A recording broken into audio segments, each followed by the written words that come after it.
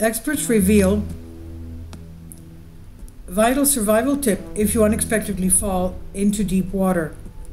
Just being near blue spaces, the sea, rivers, and lakes can make us feel more relaxed because water triggers our parasympathetic nervous system, helping our body rest and digest. This calming effect, which slows our heart rate and lowers blood pressure, explains why so many people find joy and solace in water-related activities. But enjoying the water also has serious risks that cannot be ignored. In the UK, drowning is a leading cause of accidental deaths, surpassing even home fires and cycling accidents. Each year, around 400 people drown accidentally in the UK's coastal and inland waters, and notably, 40% of these incidents occur when people are not even planning to be in the water, such as when they are caught off guard by a rising tide while walking along the coast or jumping in to rescue a dog. This is a glaring reminder that it is not just traditional water users who get into danger. According to the Royal Society for the Prevention of Accidents, there are over 100,000 water rescues each year.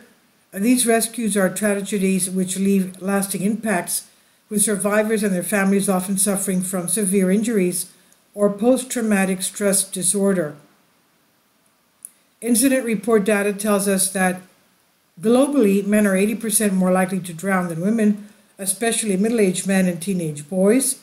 This higher risk is attributed to men spending more time in the water and engaging in riskier behaviors like swimming alone at night, drinking alcohol, and neglecting life jackets.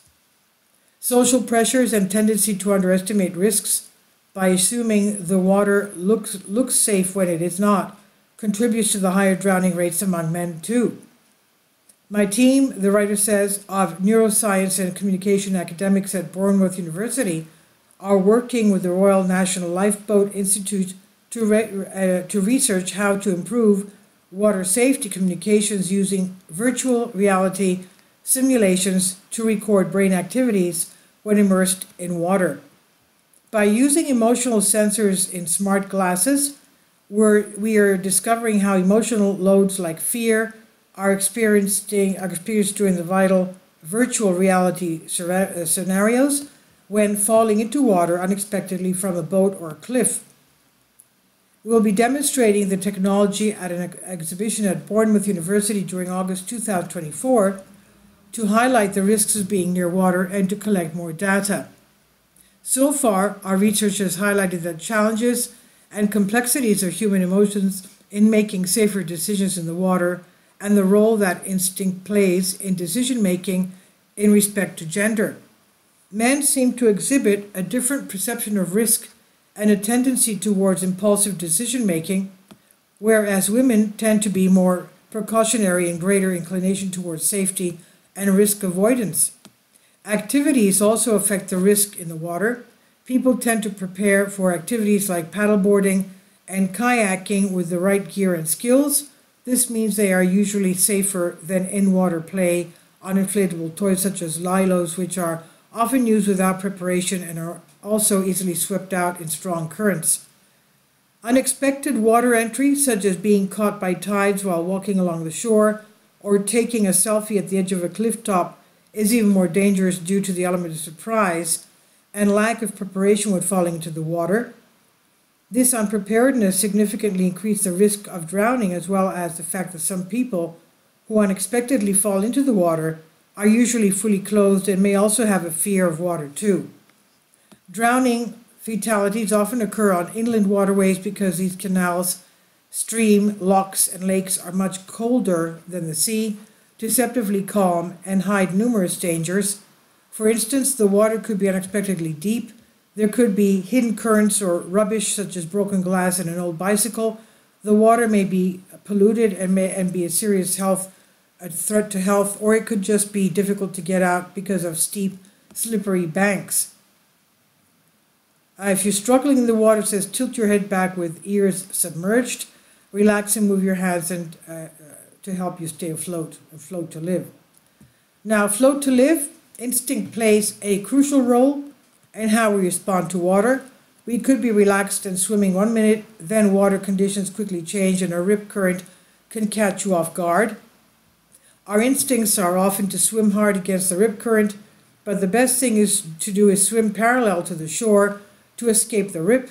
People who are not experienced and educated around the rip current probably won't know how to spot a rip current, let alone how to get out of one safely. One sudden entry into cold water. On a sudden entry, our body reacts automatically to heighten our alertness and adrenaline levels due to cold water shock. That makes us gasp, hold our breath, and try to swim hard until the point of exhaustion. Overriding that instinct could save your life. Whether you're planning a refreshing dip, a leisurely stroll along the coastline, or a run along a canal, it's crucial to know how to stay safe. This knowledge can be the difference between a safe outing and a tragic accident. Research shows that following these 5 simple steps are highly effective. They are easy to remember and can be done by anyone, regardless of swimming ability or whether you are in freshwater or saltwater. First, keep your head back with your ears submerged to keep your airways open. Resist the urge to panic. Try to relax and breathe normally. Gently move your hands paddling them, as this will aid in keeping afloat. Don't fret if your legs sink. Everyone's buoyancy is different. Finally, spread your arms and legs, as this really helps maintain your stability in the water. And if you spot someone in distress, don't jump in to rescue them. Instead, shout out the float to lift steps, and immediately call your local emergency hotline to ask for the Coast Guard. This is by Senior Lecturer Jill Nash, Bournemouth University in the UK, from the Conversation under Creative Commons license on Science Alert. Please leave your comments. Thank you for your support. Finally, support my Patreon account. The daily posts are 5 videos daily, and they are totally different from what I have on my YouTube channel. Thank you so much for your support, and that you find all my content so interesting. You'll find the Patreon account details in the description box below.